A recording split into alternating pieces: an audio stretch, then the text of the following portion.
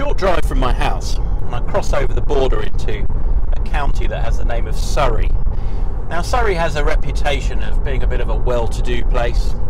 Perhaps if you've done well in the city, you move out here and buy your country pad, perhaps a large manor house, old farmhouse, that sort of thing, that kind of thing. And perhaps that's a little bit unfair, because the county of Surrey also has other things going for it.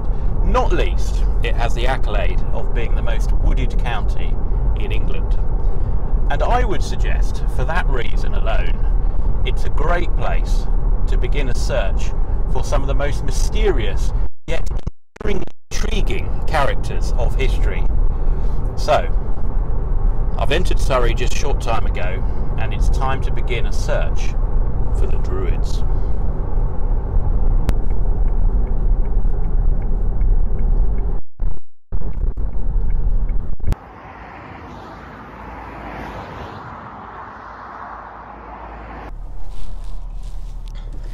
I've parked up here on a piece of road which is known locally as the Hog's Back. The reason being is because it's a great ridge in the landscape, so viewed from a distance I guess people thought it looked like a hog in the landscape. Of course wild pigs, wild boar would have roamed the land freely at those times.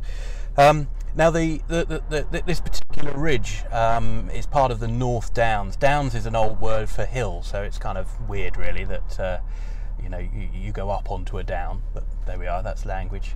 And down on the south coast we have the South Downs, and they're all chalk ridges, and we'll come back and look at that in a moment. They were formed at the end of the last ice age, and that's an interesting time, because at the end of the ice age the land changed from a harsh frozen tundra to a sort of lush landscape of eventually thick, often impenetrable woodland. That changed the way the people lived amongst that landscape. So before, on these vast frozen plains just south of the ice glaciers, people would have passed through here, coming from way out sort of west of Wales, through down across what was still a land bridge into Europe and across the European plains, following animals like reindeer, for example. So they would have moved with the herds. But now we've got thick woodland, so hunting is still going on. People haven't settled yet, but it's much more localized. Small camps, hunting in the woods around, and also foraging for seasonal fruits and berries and things like that. But ultimately, in order to move around, and they did still move around between areas that were good for hunting at different times of the season, they had to pass through this landscape of thick, lush woodland, whereas before it was just plain and open. So these ridgeways, like the Hog's Back, became excellent routes, just as they are today for these people travelling sort of from Farnham, Winchester, right up through to Guildford and on to London. These became the sort of super highways of the day. But there was a problem. In bad, harsh weather, it was difficult to pass on these exposed ridges. You can imagine what this must have been like in extreme weather. And even today, the Hog's Back is notorious for serious accidents during fog and poor weather. So people often moved just adjacent to the hill. So whereas you had these high ridges that were great most of the time, when the weather was bad, when there was exposure, there would often be a route adjacent to it. And wherever you see these ridge routes now, you often find a road, sometimes a much older road, sometimes like with the South Downs you've got the A27, but there was a low road as well. So we've taken the high road, let's go and have a look at the low road, and let's have a little think about how these ridges were developed, what they meant to the people, and ultimately how is that going to lead us in our search for people who came much, much later, the Druids.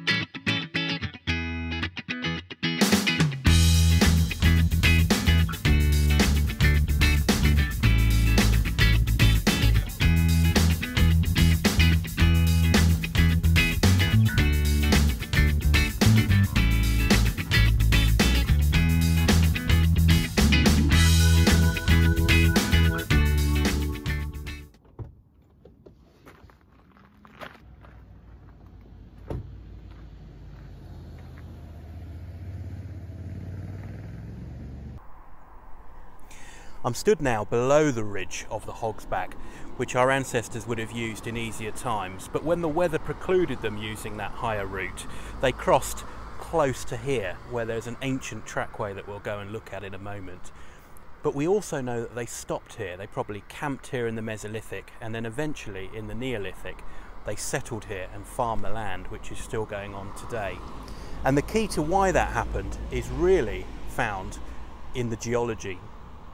The Hog's Back is formed of this stuff, chalk, 65 million years old, and it's been formed by algae being compressed onto a seabed years and years ago, and it now forms this rather porous white rock that forms most of the South and North Downs.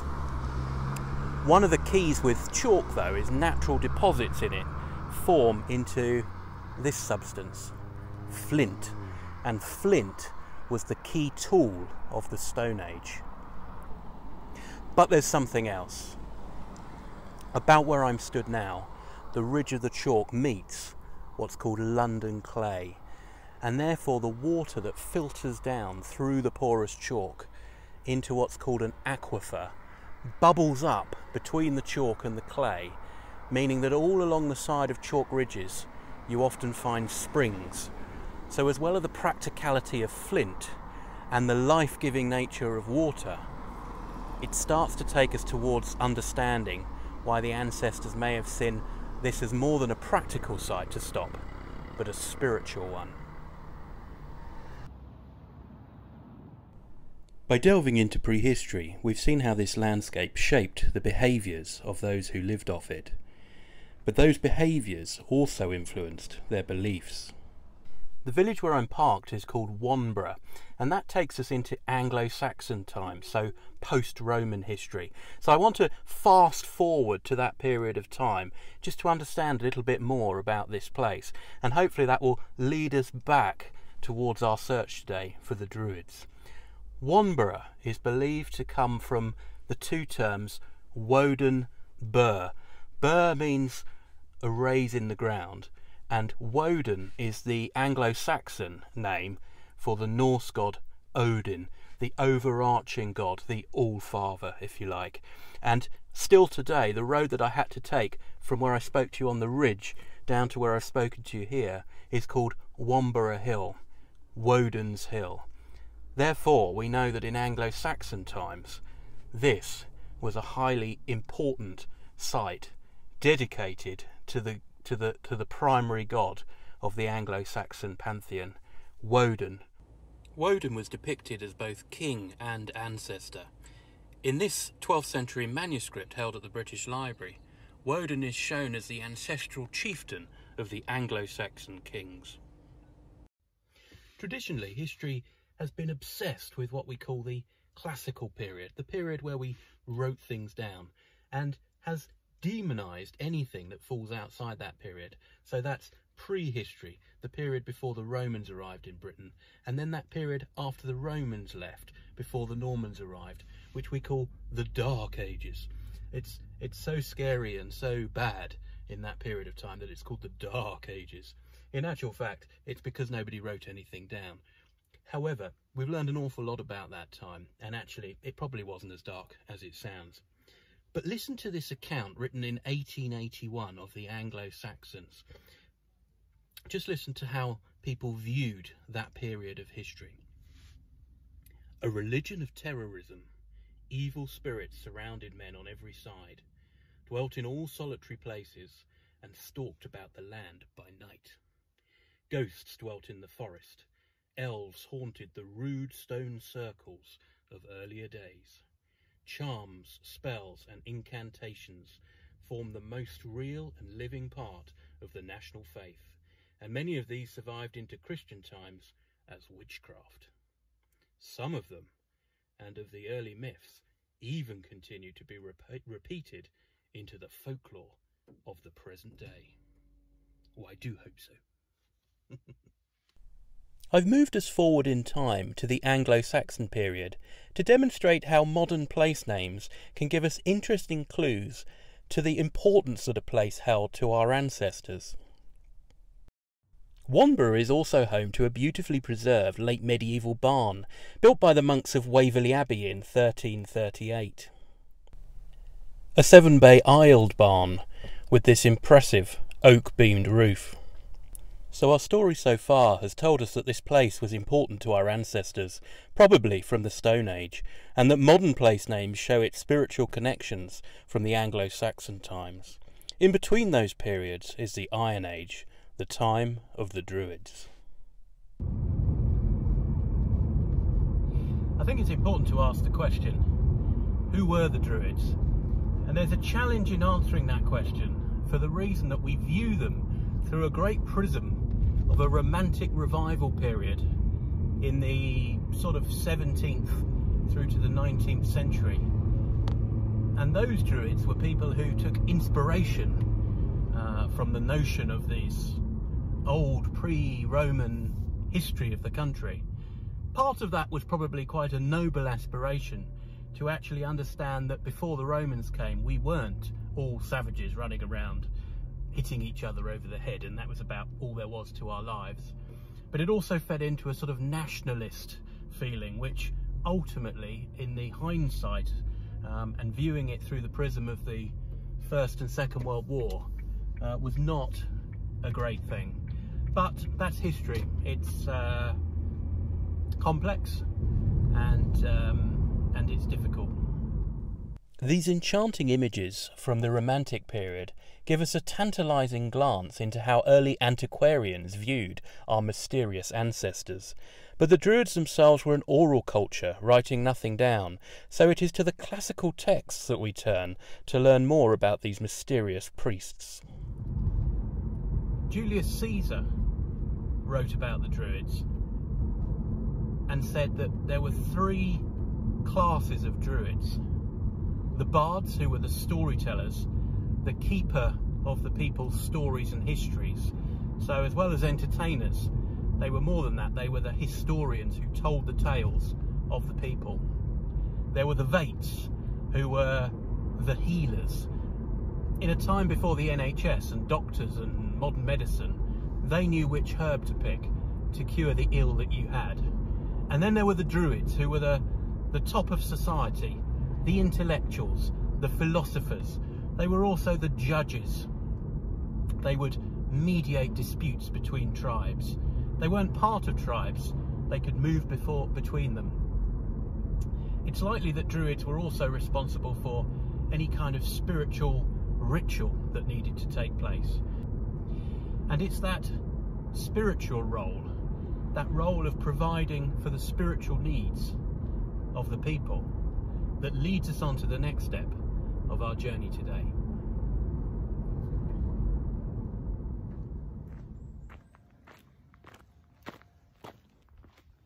I'm walking along a road called Green Lane, and Green Lane really refers to any road that is not made up, just a track. And as you see, it's just a track today that leads between 2 areas of housing.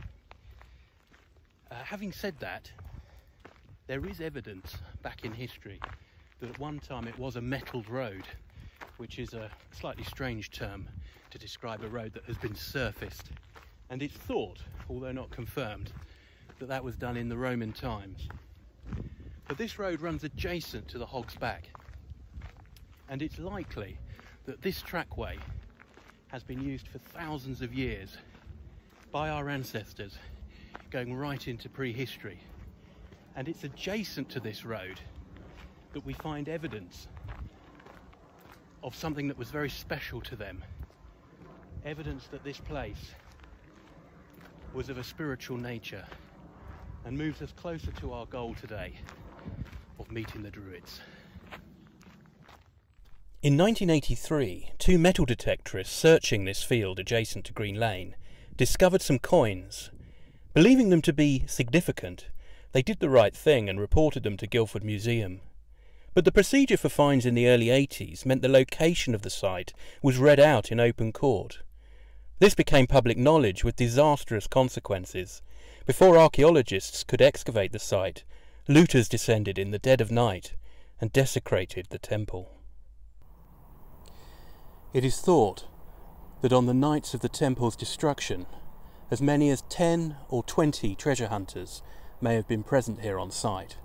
It's even believed that dealers may have been present to buy the finds directly as they came out the ground. We will never know exactly how many important historical artifacts went missing.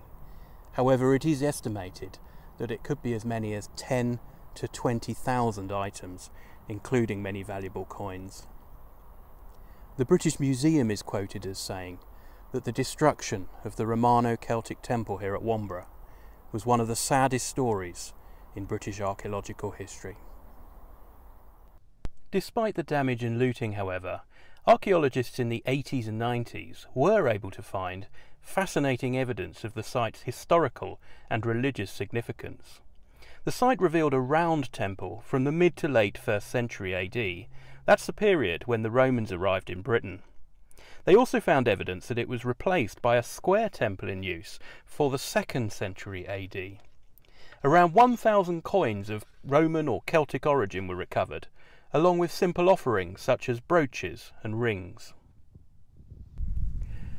The discovery of the Romano-Celtic temples here was interesting and significant alone. It tells us so much about that transitional period, the Romans invading, how people reacted to it spiritually, and how the Romans blended the local religion, the local gods, with their own. Fascinating. But it's what they found beneath the temples that I think is most interesting. Archaeologists found evidence of a large tree, they believe a venerated tree, and possibly an oak tree.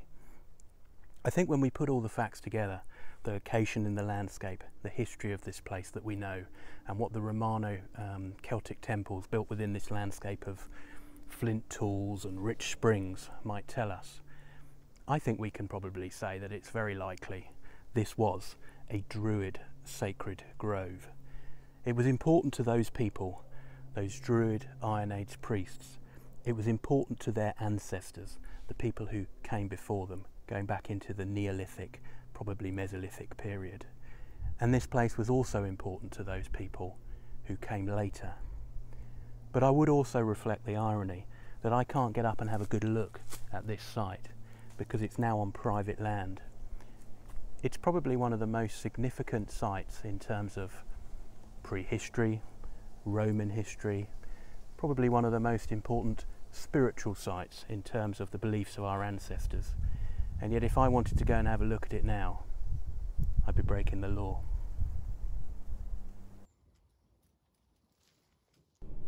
Our journey has taken us to the point where we can say confidently that the priests of this Romano-Celtic temple were either Druids or they were their direct descendants. We also know that the presence of a venerated tree on the site points to the fact that this was a Druid sacred grove before the arrival of the Romans.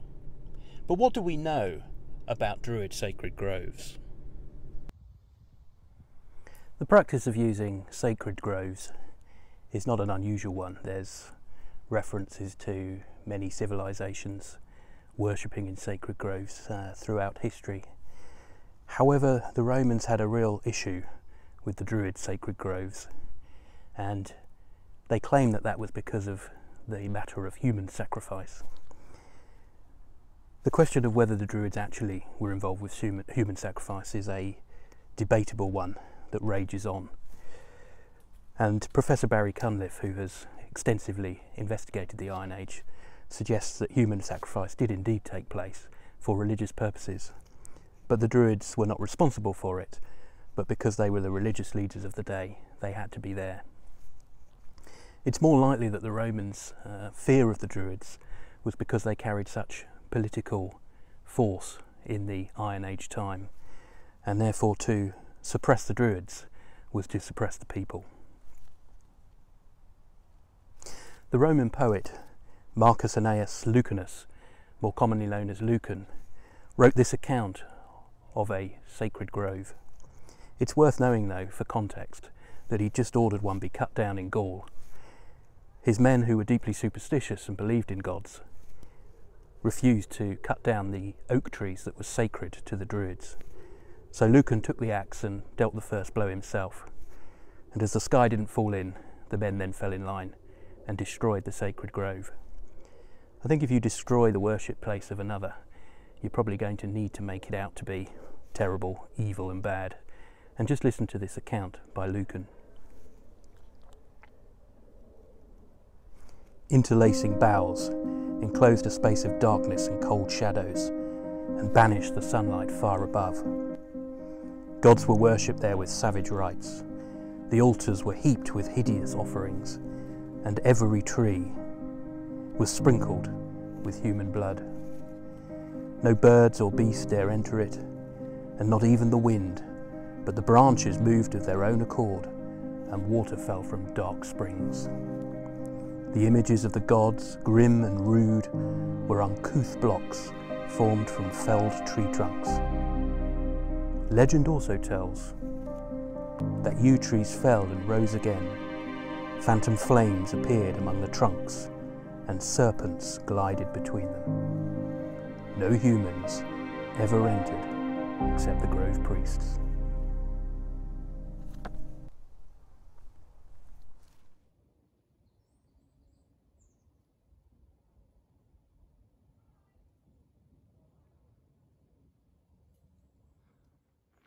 So who was it that was worshipped at the site in the Iron Age and the Romano-Celtic period?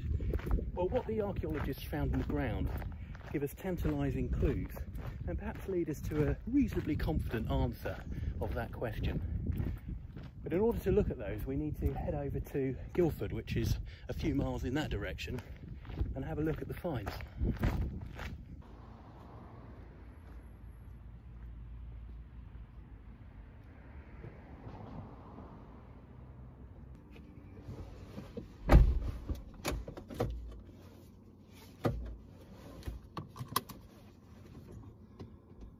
Okay, whew, it's a warm one. Next stop, Guildford.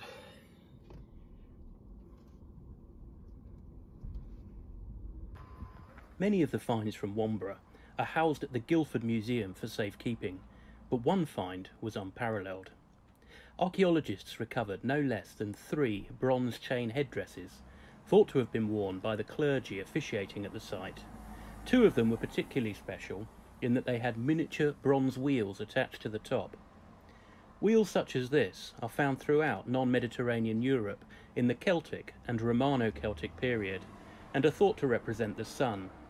The sun gods Jupiter, the Roman Sol, and the Greek Helios are all examples of the mythological personification of these solar deities. The circular shape and the spokes representing the movement of the sun, demonstrating the likelihood of sun cults remaining from the days of the Neolithic people who built their stone circles and burial chambers aligned to the solar movements.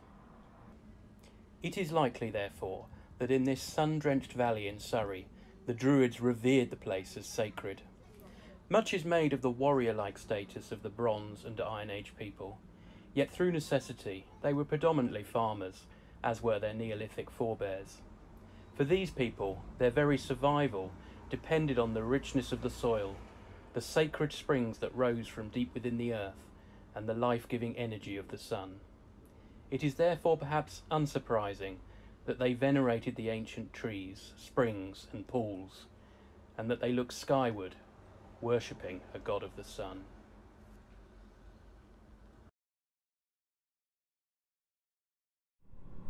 I think standing in front of the cabinet with that Romano-Celtic headdress, with the cosmic wheel or the sun symbol on the top, and looking into the plain face of that mannequin that displays the headdress in the museum, is the closest we can come to looking into the eyes of those mysterious Iron Age priests, the Druids.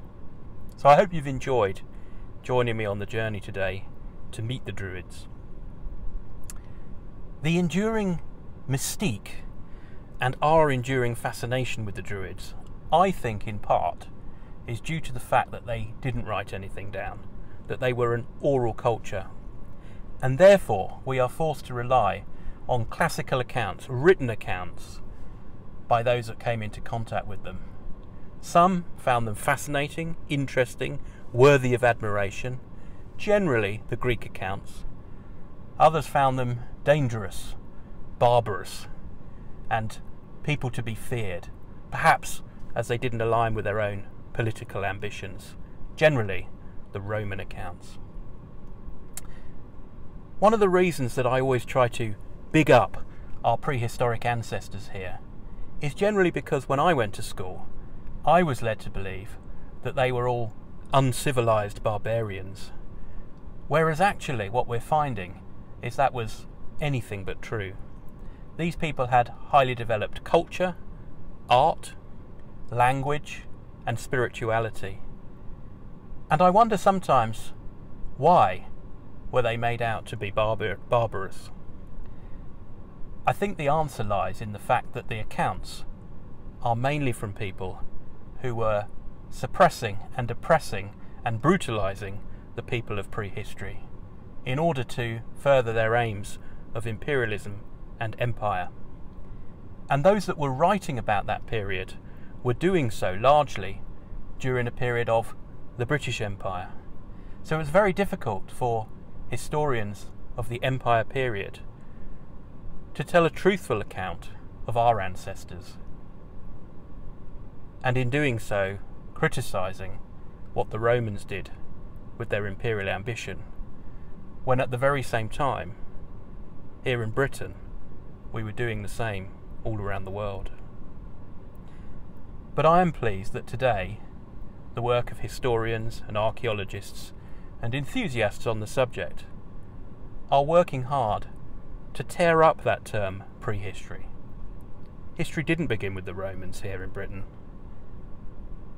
And the more we find in the ground, and the more we learn, and the more we study, the more we find that those people were fascinating and certainly worthy of respect.